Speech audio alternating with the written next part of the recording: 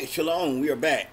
I drank a little water, got our shirt a little wet, but I'm going to tell you some stuff that you never heard in Sunday school. And nobody never preached and taught you. Nobody never ever showed you. And this is really going to take you to the dimension that you need to question and ask yourself, is this really true? Okay. Moses was the one who made Aaron, his brother, high priest. Did you just got that? See, they never teach you this.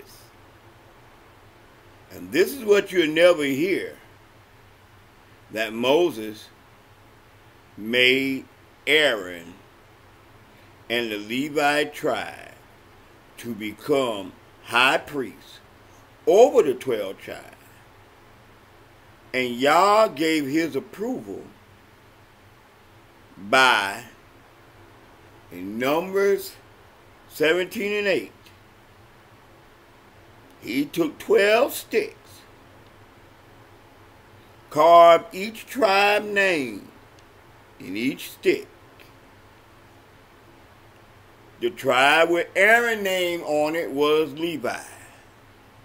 And he placed each stick in the tent of testimony according to the King James Version. But it is called in the ISR. You got that over there? What is it called in ISR? The tent of what? Witness. Tent of witness in the ISR. But in the King James Version, it's called the tent of testimony. And the following day, the stick with Aaron's name on it and his tribe was sprouting blossoms and almonds. And this what gave Aaron the okay. But I'm going to let the reader read you the story why this was done. You never knew that Aaron was chosen by Moses. You never knew that Moses chose Aaron to be the priest. But there was going to be a big controversy over that. And I'm going to show you where it stemmed from. Watch this. Hold for a minute. You know how when you go into a church and the first thing you hear most of the people say, this church is a family, and only their family is in the offices, and only their family in position, only their family is in rule of things. Oh, the only reason why they're there because there's a family. Remember that statement. Come on and read. Number 17 and verse 8. Number 17 and verse 8. That's how we got the water on us. And it came to be on the next day that Moses went into the tent of the witness and saw the rod of Aaron of the house of Levi had budded and brought forth buds and blossomed and bore ripe almonds. Okay, stop. I want you to go back to the first verse. Go to the first verse. Give them the whole rundown. I want you to really hear this. Speak loud so they can hear you, if you will. 17 and 1. Yes, thank you. And Yahuwah spoke to Moses, saying, Speak to the children of Israel and take from them a rod from each father's house. All their leaders according to their father's houses. 12 rods. Write each one's name on his rod. Okay. Write Aaron's name on the rod of Levi. There is one rod for the head of each father's house.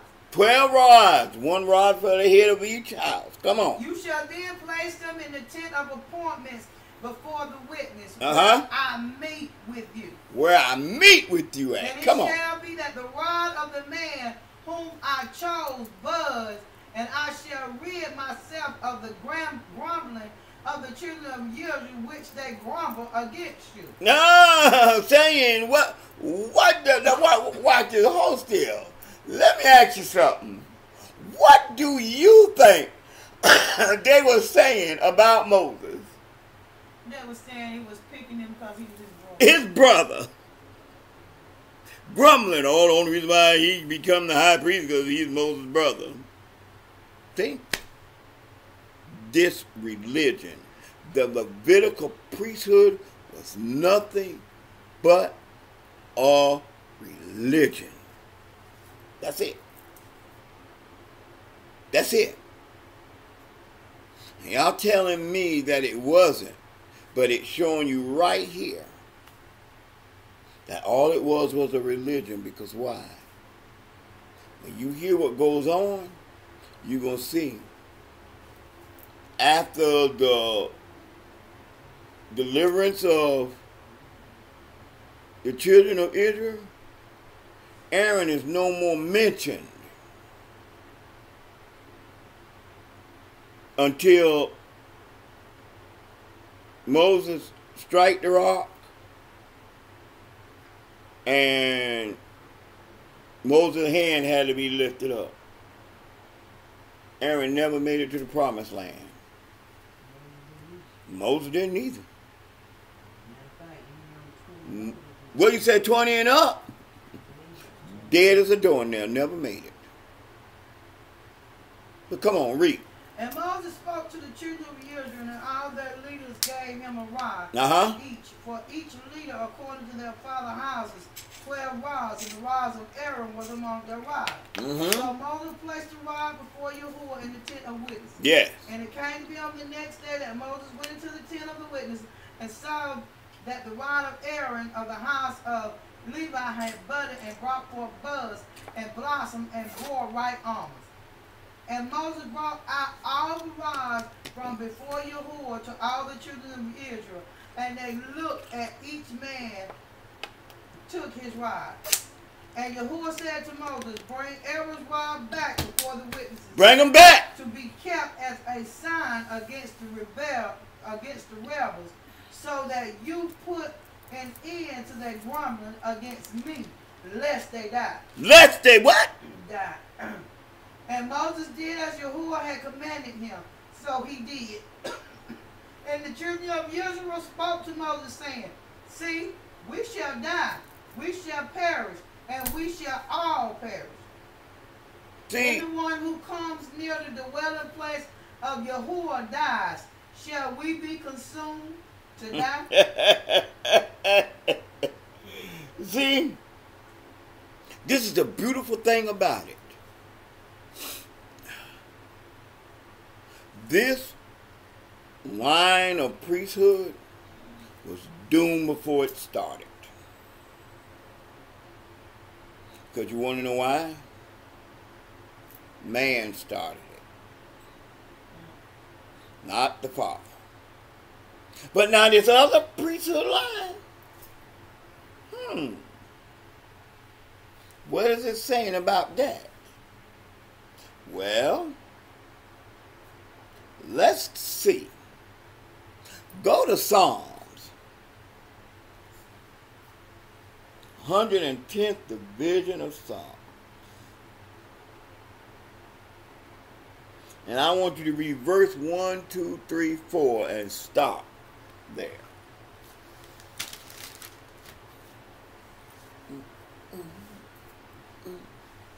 Psalms. Let me get up. There you go. I had to give it a Psalms 110. tablet there.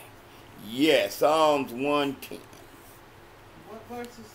Start at the first verse and only read 4 of them, please. 1 to 4. Yeah. Yahuwah said to my master, sit at my right hand until I make your enemies a footstool for your feet. Yahuwah, send your mighty scepter out of Zion. Rule in the midst of your enemies. Your people volunteer in the day of your might, in the splendor of set apartness. From the womb, from the morning, you have the dew of your youth. Yahuwah has sworn and does not relent. What? Yahuwah Yes. You are a priest forever, according to the order of Melchizedek. Now, I got a question. Why didn't he say in the order of Aaron? Because you know the Levites was the priesthood, right? Tribe that was set aside, that couldn't inherit land, that had to do all the rituals and the preaching of the word and the killing of the heifers and the stabbing of the turtle doves and all. Why didn't, in Psalms 110, why wasn't the Levite or the Levitical priesthood mentioned? Because they weren't even set apart from the womb. There you go. See, all the way back to Abraham, our father set up a line that the priest shall and will come through. You haven't realized this. Even whenever Cain killed Abel, they thought that the line was coming through Cain, and the Cain line was cut off. But the blessing came through Seth. Wow. What you're saying, Eddie? How? When you see in the first verse, it says that the Lord says to my master, sit at my right hand until I make your enemies a footstool for your feet. First, who is they talking about here? Anybody got a clue? Who is the Lord and who is the master?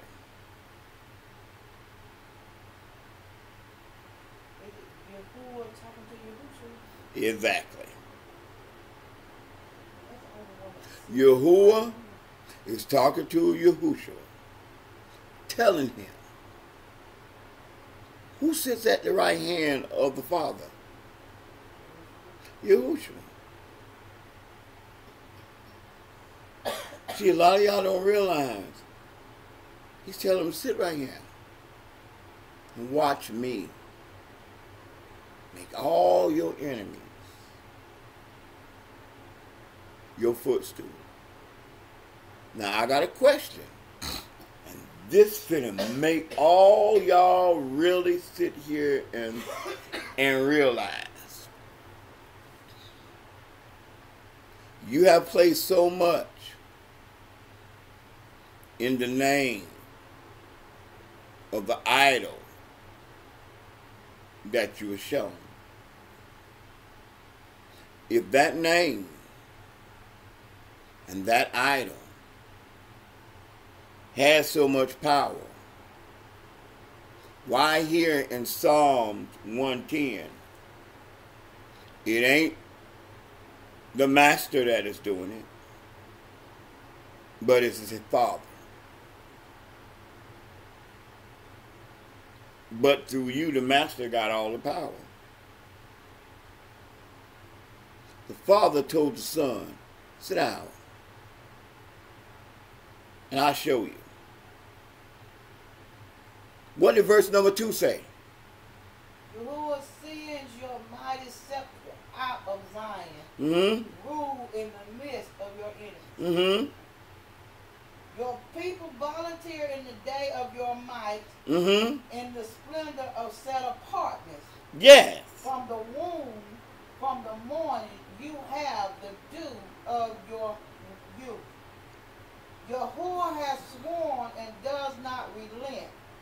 You are a priest forever, according to the order of Melchizedek. And there it is, right? That's everything right there to show you that Yahuwah promised the Messiah that he will be a priest according to the higher order of Melchizedek.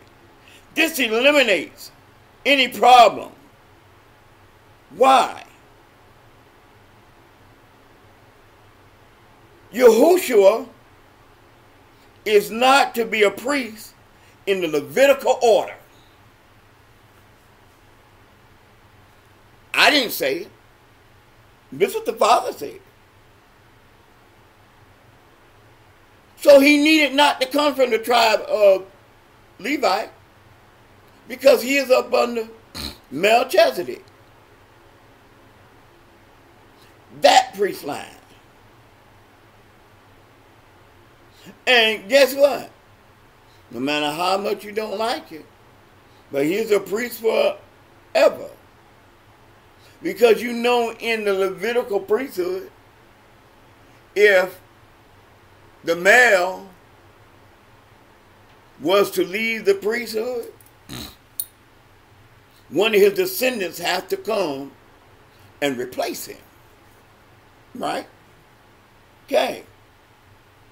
So when Yahushua died, if he was in the order of the Levitical people, his heir had to come and replace him.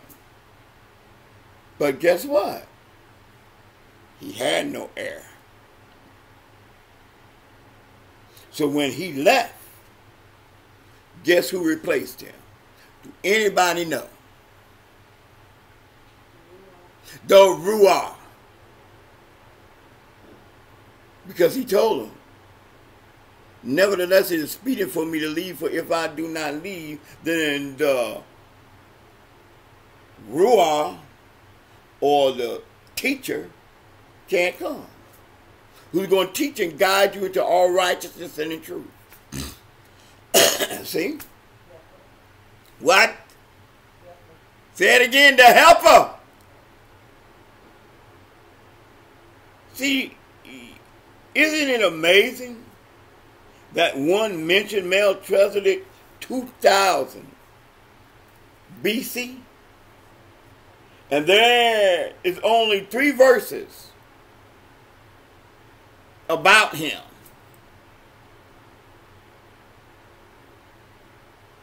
Why would Abraham give this man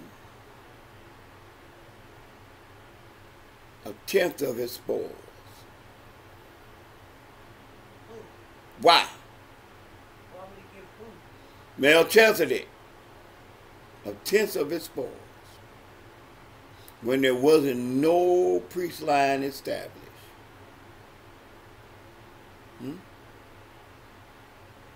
See, a lot of you preachers,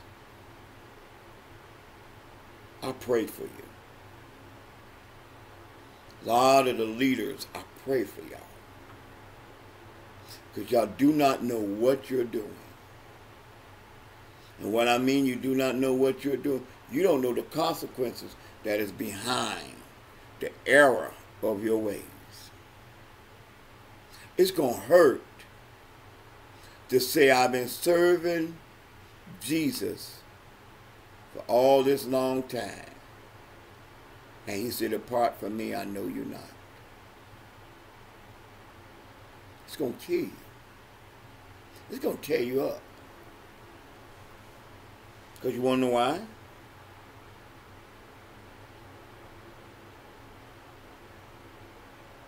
I need you to go with me to Hebrews 7. Matter of fact, I want you to start at the first verse. Hebrews and 1. Hebrews 7 or Hebrews 1? Hebrews 7, verse 1.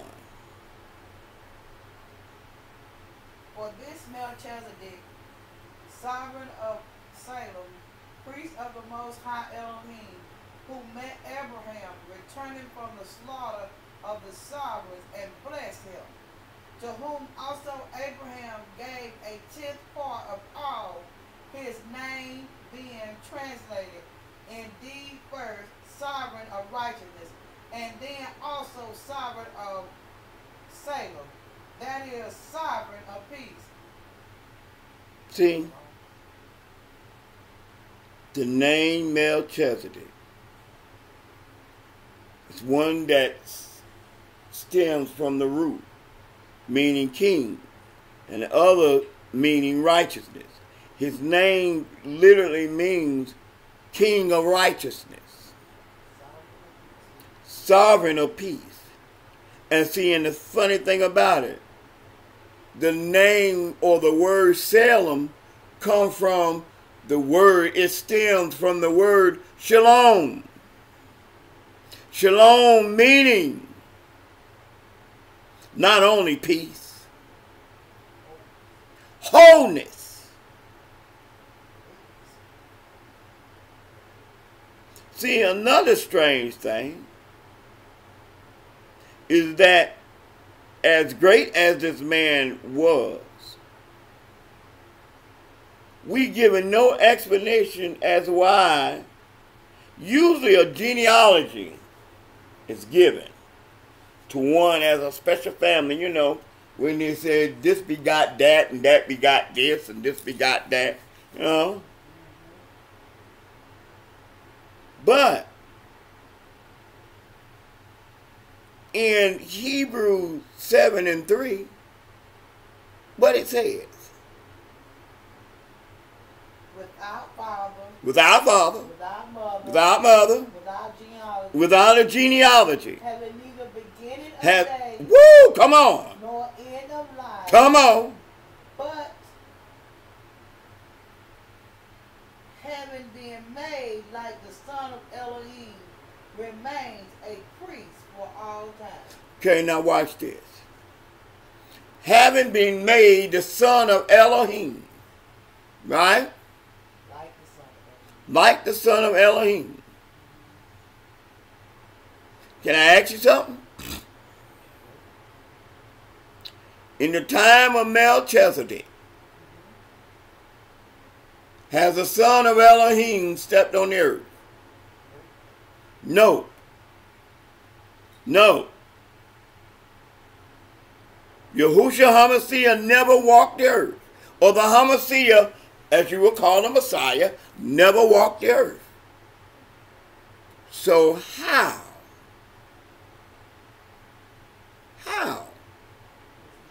was he like the son of Elohim? Because it tells you he doesn't have a father or mother or genealogy. Right? And we know that the son of Elohim or Yahushua was conceived by the Holy Spirit. I don't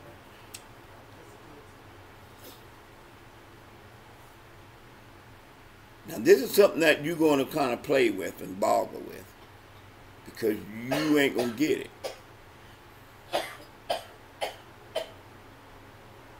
Melchizedek, the king of righteousness, he and peace. That's why you don't hear much in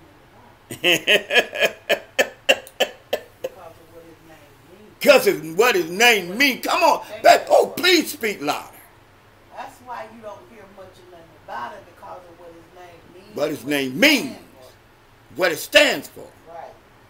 And the funny thing about it, listen to me. They stopped using the name Yahuwah and Yahushua. Because of what it means and what it stands for. Woo! Wrong or law not to say his name. It was too holy. Too holy to say. What you supposed to call your father? But see, this is the point I want y'all to understand. Why was Melchizedek priesthood line above the Levitical priesthood line? Because the Father chose it. Because, come on here, darling, because the Father chose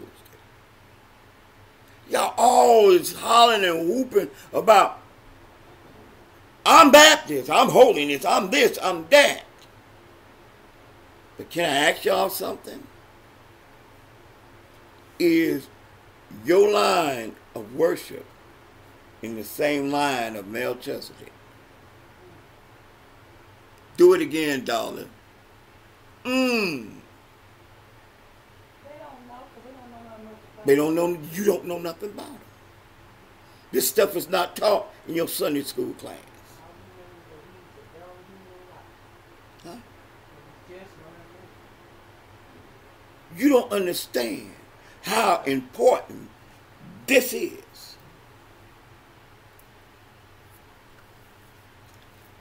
This line of priesthood, y'all better hold on because a lot of y'all going to fall out your seats on this. This line of priesthood was before the 10 Commandments. Before anything was written on stone. This line of priesthood was already established. And this is what you haven't realized. Abraham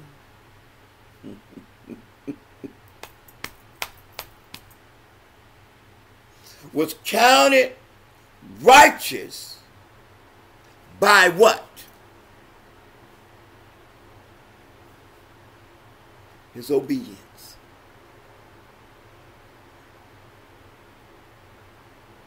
And this was before any commandment was wrote. See? Darling, go to Genesis 18. I want to show something. Genesis 18. Verse 16. 18:16. Yeah. Start at 16. Read. And the men rose up from there and looked toward Sodom, and Abraham went with them to send them away. Yes. And Yahuwah said, shall I hide from Abraham? Huh? What am I doing? Woo! Come on here. Since Abraham is certainly going to become a great and mighty nation, and all the nations of the earth shall be blessed in him. For I have known him so that he commands his children and his household after him to guard the way of Yahuwah, to do righteousness and right ruling. Come on. That Yahuwah belongs to Abraham. You better listen to this. What he has spoken to him. Huh? And Yahuwah said, because the outcry against Sodom and Amorah is great, and because their sin is very heavy, I am going down now to see whether they have done altogether according to the outcry against it that has come to me. And if not, I know. I'm going down. So the men turned away from there and went towards Sodom. But Yahuwah stood still before Abraham. You hear this? And Abraham drew near and said, would you also destroy the righteous with the wrong? I want you to stop right there. I want you to stop right there. They don't teach you this. But Yah himself came down and stood before Abraham. Huh? Now, if I'm lying behind the book. Abraham. Woo! Come on here. What they say? Yeah, he was talking to the angels. But that ain't what the book said. The book said Yah came down himself. And he stood before Abraham. Him and Abraham began to talk. See, a lot of y'all don't realize. A lot of you don't understand that he used to walk and talk with Adam in the garden. Think about Adam would look and be able to understand that Yah's presence is right here.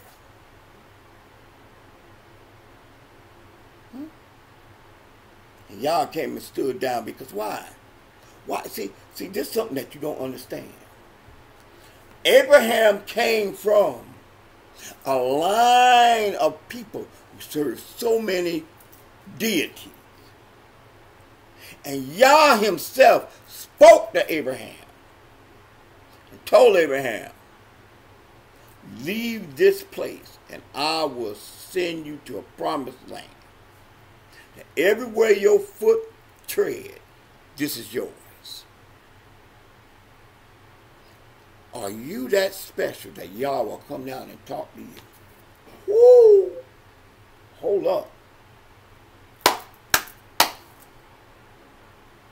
Have your obedience level came up to the level that Yah will stop and come and talk to you? And you think about that picture that you worship, that you say is Jesus, and you have taken the authority from the Father and give it to the Son, saying that he is God in the flesh.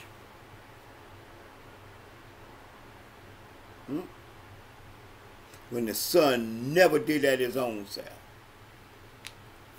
So the Father came down and he talked to Abraham what he told Abraham.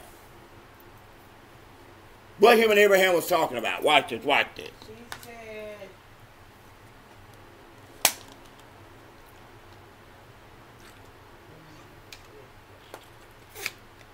oh, that is so good. I wish I had some more. Excuse me, I'm sorry. and Abraham said, because outcry against Sodom and Gomorrah is great. Yes. Because their sin is very heavy. I am going down now to see whether they have done altogether according to the outcry against it that has come to me. Yes. And if not, I know. So the men turned away from there and went towards Sodom, but Yahuwah stood before Abraham. Yes. And Abraham drew near and said, would you also destroy the righteous with the wrong? Now listen. So, Wait. Now, see, I want you to hold it right there. Abraham asked a question. Would you also destroy the righteous with the wrong? What did he say?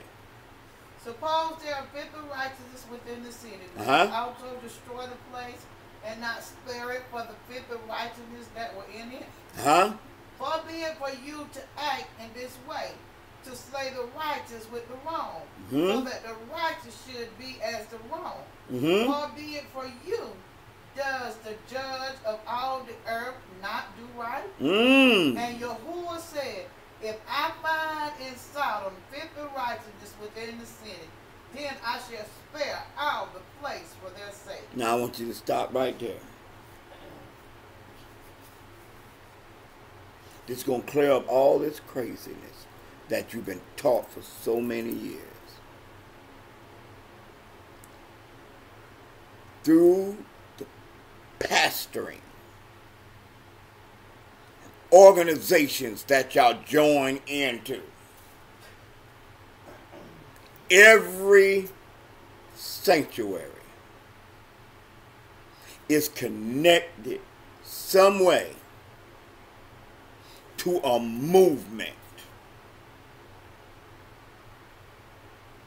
And the funny thing about it is, on every corner you got 2 and 3 and 4 different churches. The name is the difference. They're all preaching out the same King James Bible. It may be from Joyce Myers, or it may be from Clef O'Dollar, or it may be from Benny Hinn, or it may be from, T.D. Jakes. All these different Bibles. They all teach that is either based on King James, the New King James Version, the International Version. I mean, whatever version you teaching on. My question is this. If all these denominations teaching what is right, how come you haven't found a way to come together and be right. You said this is a rehearsal, right? Well, if this is a rehearsal, and his word says, let it be done on earth as it is in heaven. So in heaven, we got a church on every corner, right? Right? In heaven, everybody got their own special meeting, praying place that they meet the Father in. Something wrong. Something wrong.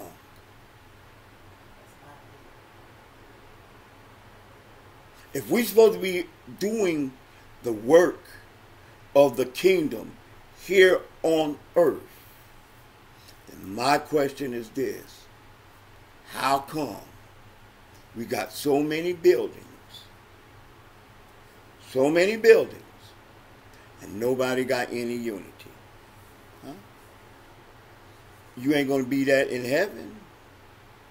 Everybody going to be around the throne. But I know you say that's different. Mm-hmm. All right, darling.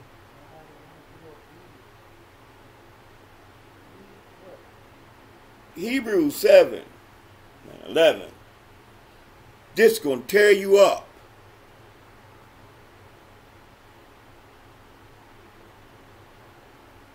Woo! My Father, I thank you for this word.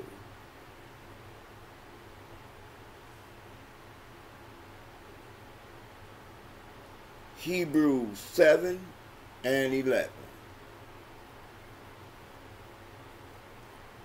The writer asks his audience. Truly then. Huh? If perfection were through the Leviticus priesthood. I want you to please listen to this closely now. Truly then, if perfection was through the Levitical priesthood. For under it the people were given the Torah. Huh? Why was there still need for another priest to arise according to the order of Melchizedek? And not be called according to the order of Aaron. What? Darling, you better read that one more again. Because they didn't hear it. Truly. Truly then, if perfection were through the Leviticus priesthood, for under it the people were given the Torah, why was there still need for another priest to arise according to the order of Melchizedek and not be called according to the order of Aaron?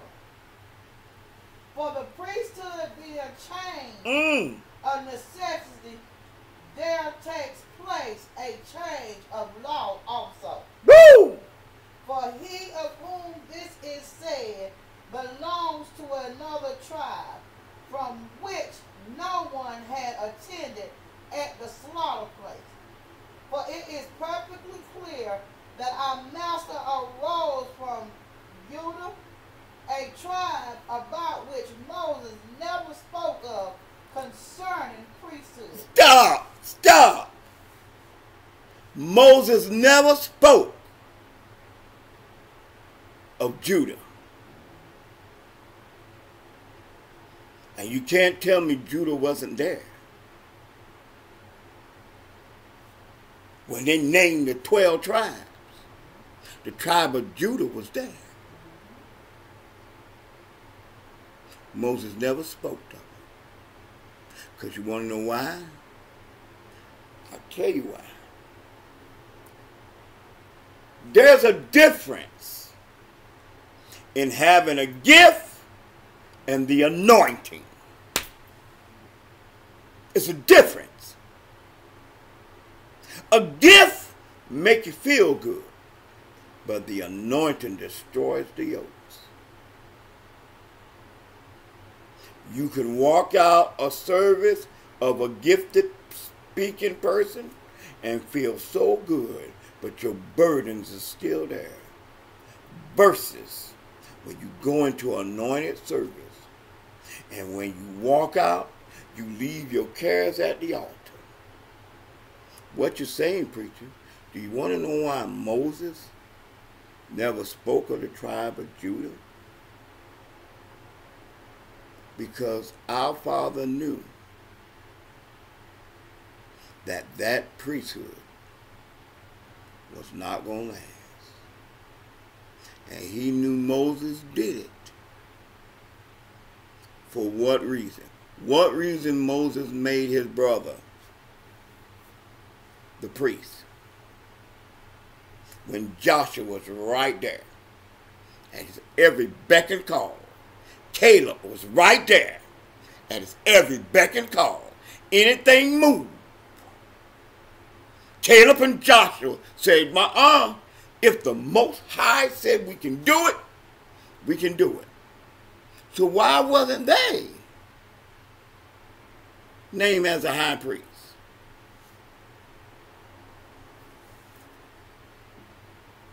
Y'all don't understand. Let me go a little further.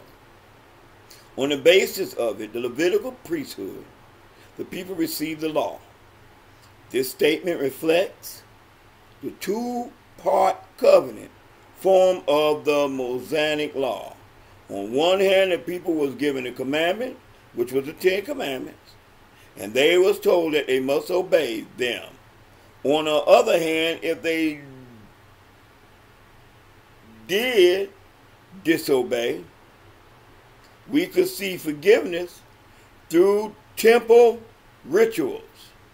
This formed the second clause to the covenant. If the second clause was agglomerated or was negotiated totally, what does it say about the first clause? See, this is why all the laws was done away with. Because it gave loopholes to people that they can sin and do what you want to do. This is where grace and work come in at. Verse 12.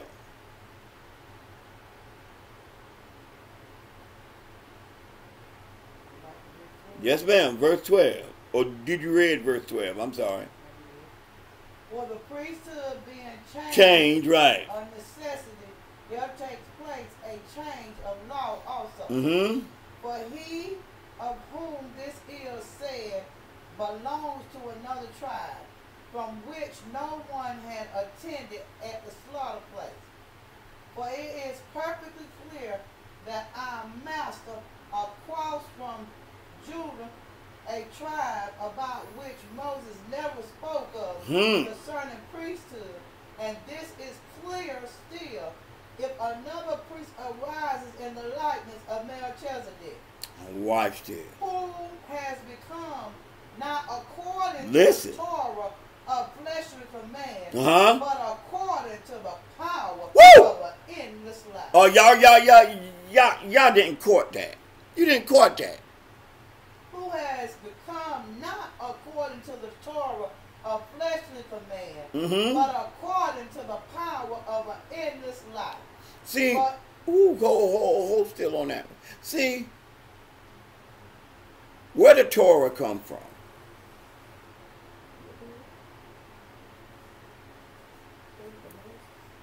Say it again. From Yahuwah, he gave it to Moses. Okay. Ten Commandments he gave to Moses. But the Torah was about who? Moses and the Levitical laws. Yes. It was Moses and the Levitical laws. And as it says, that was of man. But Melchizedek wasn't appointed by no man. Oh my goodness. And this is why I'm finna say what I'm saying, because I'm finna bring this to a close.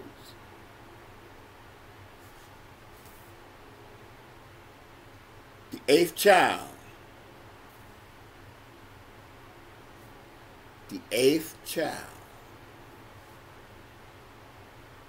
ushered in and made the way that everybody who is claiming to be a Yehudian should at this point right now stand on your feet and give y'all some praise, because the 8th child was the new beginning that opened the door for people, watch this, who has no history, who has no name. As the Bible refers to us, a people who is no people. Oh, y'all don't hear me. There's only one people on this earth that fits that you ain't got no history.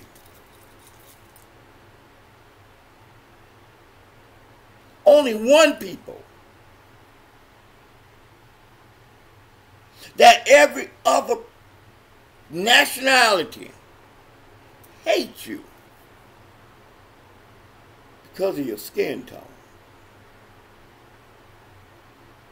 But he told you they hated me before they hated you. And we're not talking about that blue-eyed, wavy-haired fella that's on your wall. We talking about the one that got hair like wool. In Revelation 1 and 8, you know, in the first chapter of Revelation. Got hair like wool. Eyes like flame. Feet like burnt brass. That's the one who we talking about. And there's no picture of him. Because if it was, then the 10 Commandments was a lie. When it said, thou shalt have no other Yah before me. And you want to know the funny thing about it? Abraham and them knew that without a commandment. Wow. Babe, I want you to get me one more. And let me see, can I find it? Where it says I'm going to place it in their hearts. Cause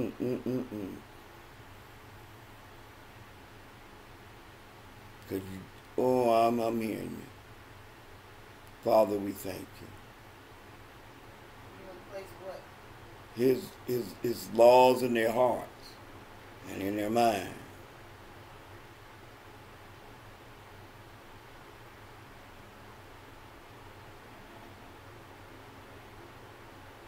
See, a lot of y'all didn't realize the book of Hebrews, I'm going to say this.